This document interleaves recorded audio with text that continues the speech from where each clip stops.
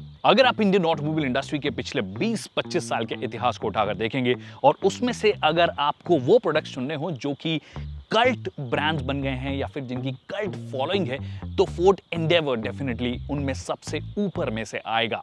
और इसी वजह से इसका छोटा मोटा अपडेट भी अगर कोई आता है तो वो अपने आप में एक बज क्रिएट करता है। क्षमा करें देवी सज्जनों, my name is Vikas Yogi, you watching ICN studio and this is 2020 Ford Endeavour sport addition. Caroline, I think about you all the time, like you're a friend of mine. Screen lights up when you come online.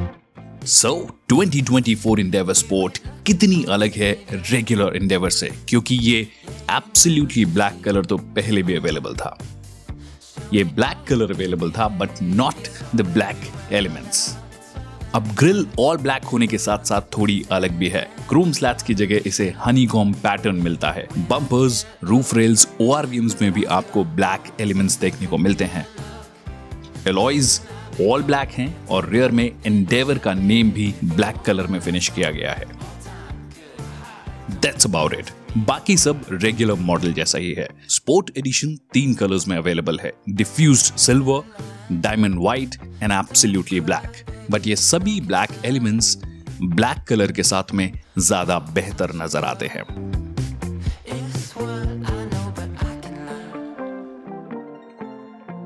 तो 2020 Ford Endeavour sport के exterior की तरह अंदर भी अगर आप आएंगे तो आपको वो अलग सी वाली फीलिंग तो नहीं बट फेमिलियर वाली फीलिंग डेफिनेटली यहाँ पे आएगी, क्योंकि बिल्कुल सेम आपको ये लगने वाली है जो कि प्री फेसलिफ्ट मॉडल में भी था। फेसलिफ्ट मॉडल आप या मिड लाइफ अपडेट उसे बोलना चाहेंगे जो BS6 के बाद आया था, उसमें भी एक्चुअली इंटीरियर में कोई चेंज नहीं किया गया था, जो कि थोड़ा डिसअपॉइंटिंग है। एटलीस्ट ये एडिशन जिसे कि इन्होंने स्पोर्ट बोला है और उसमें बहुत सारे ब्लैक एलिमेंट्स हैं, तो अगर एक ऑल ब्लैक इंटीरियर मिल जाता तो बात कुछ और हो जाती, but Ford has decided not to give it. That means exactly same steering wheel आपको मिलती है, वही लेदर से उसे रैप किया गया है, मल्टीपल बटन यहाँ पे दिए गए हैं। इसका मतलब ये भी है कि अब भी आपको सिर्फ टिल्ट एडजस्टमेंट मिलता है, टेलीस्कोपिक एडजस्टमेंट नहीं मिलता, जो कि मेरे हिसाब से एक बड़ा मिस है। एग्जैक्टली सेम आपको टच स्क्रीन भी मिलती है और लकीली ये उन कुछ चुनिंदा फोर्ड्स में से बची है जिसमें कि आपको अभी भी फोर्ड सिंक 3 मिलता है। बहुत ही सीमलेस ये काम करता है। इसके अलावा सिर्फ एक और व्हीकल है जिसमें आपको ये मिलता है, फोर्ड इकोस्पोर्ट का टॉप एंड वेरिएंट अगर आप लेते हो तो आपको फोर्ड सिंक 3 मिलता है। मेरे हिसाब से ये सिस्टम सब में होना चाहिए था, पता नहीं क्यों फोर्ड ने डिसाइड किया इसको हटाने का। तो एप्पल कारप्ले और एंड्रॉइड ऑटो सब कुछ ये सपोर्ट करता ही है। एक काफ़ी मॉडर्न फ्लूइड टच स्क्रीन है, हालांकि कलर कॉम्बिनेशन अभी भी थोड़े से बेहतर हो सकते थे। एग्जैक्टली सेम आपको डुअल जोन क्लाइमेट कंट्रोल मिलता है। अच्छी बात यह है कूलिंग कैपेसिटी इसकी शानदार है, बहुत जल्दी कैबिन को कूल डाउन कर देता है और सभी रोज में आपको AC वेंट्स मिलते हैं।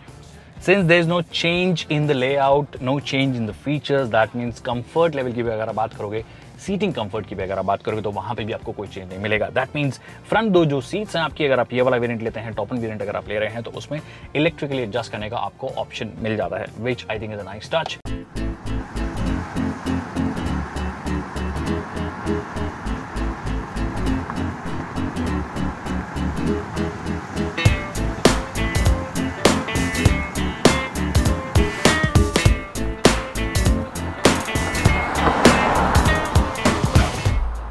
तो एक्सटीरियर और इंटीरियर में बदलाव जो हुए हैं या फिर नहीं हुए हैं उनके बारे में मैं आपको बता चुका हूं कि एक्चुअली मोर और लेस सेम रहती है, except of course black edition वाले जो थोड़े बहुत चेंजेस किए गए हैं, स्पोर्ट एडिशन वाले। जो फर्क आया है, जो कि वो भी अब नहीं आया है, थोड़े टाइम पहले जब 2020 एंडेवर हमें मिला था BS6 वाला, तभी बदलाव आ गया था कि 3.2 लीटर वाला जो इंजन था और 2.2 लीटर वाले जो इंजन थे इनके, उन दोनों को डिसकंटिन्यू कर दिया है, क्योंकि फोर्ड का कहना था कि वो BS6 के मुताबिक अपग्रेड नहीं हो सकते हैं, which was unfortunate because 3.2 litre जिन लोगों के पास में भी है उनको पता है कि वो क्या शानदार इंजन था। आप आउटराइट परफॉर्मेंस की बात कर लीजिए, इनफैक्ट जब आप ऑफ रोडिंग भी करते हैं तो it's always good to have low and torque. तो लो एंड टॉर्क उसकी बहुत शानदार होती थी, बहुत ही लो RPMs पे आपको पीक टॉर्क मिल जाती थी।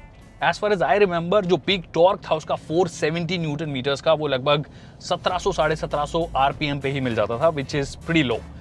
इस वाले इंजन के साथ में वो आपको थोड़ा ड्रॉबैक नजर आएगा कि पहले तो पीक टॉर्क कम हुई है, ये लगभग आपको 420 न्यूटन मीटर्स की पीक टॉर्क देता है, which is a drop of about 50 Nm। दूसरी चीज, ये जो पीक टॉर्क भी है वो भी आपको एट अबाउट 2000 RPM पे मिलता है, जो कि पुराने वाले के मुकाबले डेफिनेटली थोड़ा डिले आपको लगेगा। और इसी वजह से वो जो लो एंड टॉर्क आपको 3.2 की अगर आदत है तो वो आपको डेफिनेटली यहाँ पे नहीं मिलता है।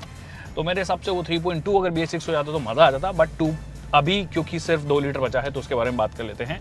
बाकी डे टू डे पर्पसेस में अगर आपको यूज करना हो रेगुलर ये 2 लीटर जो इंजन है उसमें कोई परेशानी नहीं होती है।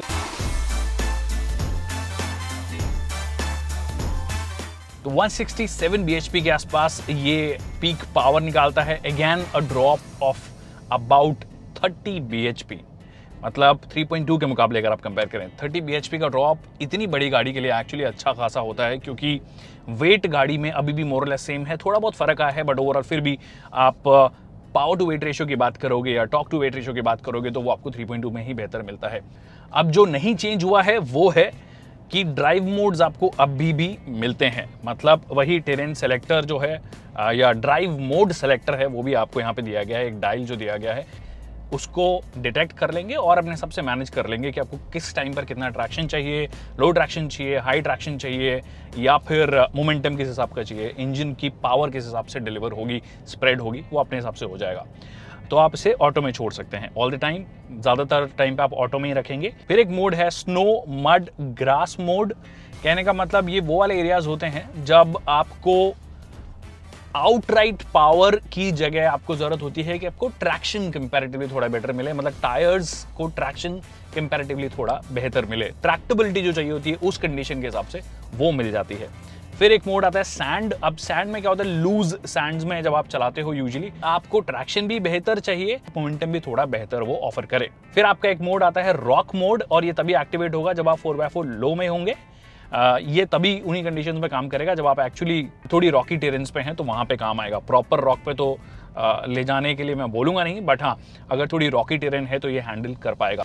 बट क्योंकि आज हम कोई ऑफ रोड सेशन नहीं कर रहे हैं इस व्हीकल के साथ में, मैं सिर्फ एक दिन के लिए इस व्हीकल को चला रहा हूं, तो इन सभी मोड्स को टेस्ट नहीं कर सकते, बट हमने 3.2 के साथ में टेस्ट किया है। एक्चुअली मोड सेलेक्टर वैसा ही है, सारा का सारा जो सिस्टम है वो वैसे के वैसे ही काम करता है जो इनका 4x4 सिस्टम है। तो अगर वो वीडियो देखना हो तो उसका लिंक कहीं पे यहाँ पे आपको मिल रहा होगा, उसमें आप देख सकते हो कि हमने प्रॉपर ऑफ रोडिंग उससे की है। अब बात कर लेते हैं कि डे टू डे अगर आप कंडीशंस में चला रहे हैं, रेगुलर रोड्स पे चला रहे हैं, हाईवेज पे चला रहे हैं, तो वहाँ पे कैसा परफॉर्म करता है, जो कि मोस्टली 99% या 98% जो लोग हैं वो ऐसे ही कंडीशंस में चलाएंगे, सिर्फ ऑफ रोड के लिए वो गाड़ी नहीं खरीदते हैं। तो वहां पर एक हेल्पफुल चीज हो जाती है कि अब आपको 10 स्पीड का इसमें टॉर्क कन्वर्टर मिल जाता है, ऑटोमेटिक यूनिट है। ये वही यूनिट है जो ग्लोबली जो एंडेवर आता है उसके साथ में भी ऑफर किया जाता है। बट अनफॉर्चुनेटली हमें जो 2 लीटर का बाई टर्बो इंजन जो बहुत सारे मार्केट्स में बेचा जाता है वो नहीं ऑफर किया गया है अभी तक।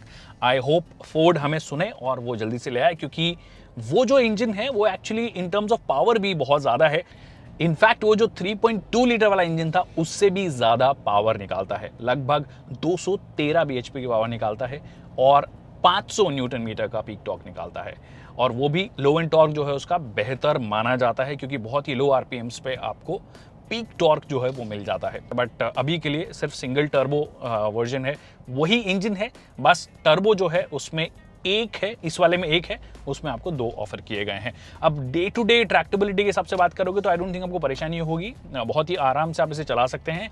और जो गियर बॉक्स भी है वो भी अच्छे टैंडम में काम करता है, कोई परेशानी वहाँ पे नहीं होती है। आप लाइट फुट से अगर आप चला रहे हैं तो आई डोंट थिंक आपको परेशानी होगी।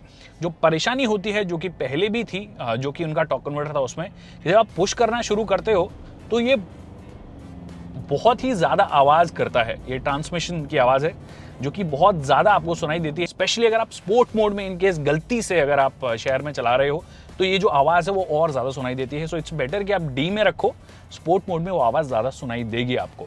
When it comes to highway performance, तो हाईवे परफॉर्मेंस के हिसाब से भी अगर आप रेगुलर स्पीड्स करते हैं, ट्रिपल डिजिट स्पीड्स करते हैं तो कोई परेशानी आपको नहीं होती है। अगर आप इसे स्पोर्ट मोड में रखोगे तो जो इंजन है वो हमेशा उसी बैंड में रखता है, उसी आरपीएम बैंड में रखेगा जिसमें कि आपको सबसे ज़्यादा पावर मिलती है। दैट मीन्स अबाउट 2000 RPM के आसपास ये इंजन रहता है हमेशा। अगर आप स्पोर्ट मोड में कर देते हैं 2000 से लेकर लगभग 3000 RPM, 3500 RPM तक इनफैक्ट आपके पास में ठीक पावर रहती है। उसके बाद में काफ़ी नॉइजी होने लगता है, तो it's better that you keep it below that. Stability अभी भी अच्छी है और ओवरऑल डायनामिक्स भी जो है SUV के स्टैंडर्ड से अगर आप बात करें तो बहुत शानदार है। इनफैक्ट राइड क्वालिटी जो ये व्हीकल आपको ऑफर करता है रेगुलर रोड्स पे, आई डोंट थिंक कोई और व्हीकल इस सेगमेंट में ऑफर करता है। काफ़ी मैच्योर इसकी राइड है, लगता है कि हाँ एक ढंग का प्रोडक्ट है जो कि आप शहर में चलाओगे तो भी अच्छा होगा, हाईवे पे चलाओगे तो भी अच्छा होगा। तो सस्पेंशन की ट्यूनिंग एकदम बैंग ऑन आप बोल सकते हो, स्पॉट ऑन आप बोल सकते हो, बहुत अच्छी ट्यूनिंग है। और अभी भी बहुत सारे नए प्लेयर्स आ रहे हैं मार्केट में इसी वाले सेगमेंट में, उनसे भी बेहतर ये आपको ऑफर करता है। बाकी breaks I think they work pretty well, I don't think कोई परेशानी है। और चाहे आप पैनिक ब्रेकिंग भी करो, चाहे आप रेगुलर ब्रेकिंग करो, तो आपको परेशानी नहीं होती है। तो 2020 फोर्ड एंडेवर को चलाते हुए मुझे पूरा दिन हो गया है, दिया बत्ती का समय हो गया है, कहने का मतलब सनसेट हो चुका है। और ये हर बार मेरे साथ होता है जब भी मैं फोर्ड एंडेवर चलाता हूँ पूरे दिन के लिए या कुछ दिनों के लिए। तो एक चीज़ जिसके लिए मैं कन्विंस हो जाता हूँ वो ये है कि क्यों ये प्रोडक्ट अपने सेगमेंट में सबसे सुपीरियर है। लगभग हर एक लिहाज से अगर आप देखोगे तो इससे ज़्यादा मैच्योर प्रोडक्ट इस सेगमेंट में अब भी कोई नहीं है। जो राइड और हैंडलिंग का बैलेंस ये ऑफर करता है, जो क्वालिटी ये ऑफर करता है, कंफर्ट ये ऑफर करता है, उसको बीट कर पाना आज भी बेहद मुश्किल है। और स्पोर्ट एडिशन के साथ में एक्चुअली डिज़ाइन वाइज कुछ ड्रास्टिक चेंज आपको डेफिनेटली नहीं मिलते हैं, बट स्टैंड आउट करता है। एक तो ऑल ब्लैक है और फिर वो जो ब्लैक एलिमेंट्स है वो उसे और ज़्यादा बेहतर बनाते हैं। तो कहने का मतलब वो ग्रिल का जो ट्रीटमेंट है उसकी वजह से थोड़ी सी स्टैंड आउट करती है। अदरवाइज अगर आप रेगुलर मॉडल भी लेंगे तो भी आपको डिज़ाइन बिल्कुल वैसी ही लगेगी और जो एक्सपीरियंस है वो भी आपका सेम ही रहेगा। तो overall I think I've had great fun with the Endeavour, but I hope कि Endeavour के डिज़ाइन में भी कुछ ड्रास्टिक बदलाव हमें, कुछ मेजर अपडेट हमें नेक्स्ट जो भी इसका फेसलिफ्ट या अपडेट आएगा उसमें देखने को मिलेंगे। That's it people on the 2020 Ford Endeavour Sport. I hope आपको ये वीडियो पसंद आया होगा। वीडियो पसंद आया तो इसे लाइक करना और शेयर करना ना भूलिए। अगर कोई सवाल हैं आपके जो कि इस वीडियो में रह गए हैं तो आप हमें कमेंट सेक्शन में पूछ सकते हैं, हम उसका जल्द से जल्द जवाब देंगे। Thank you so much people for watching this video.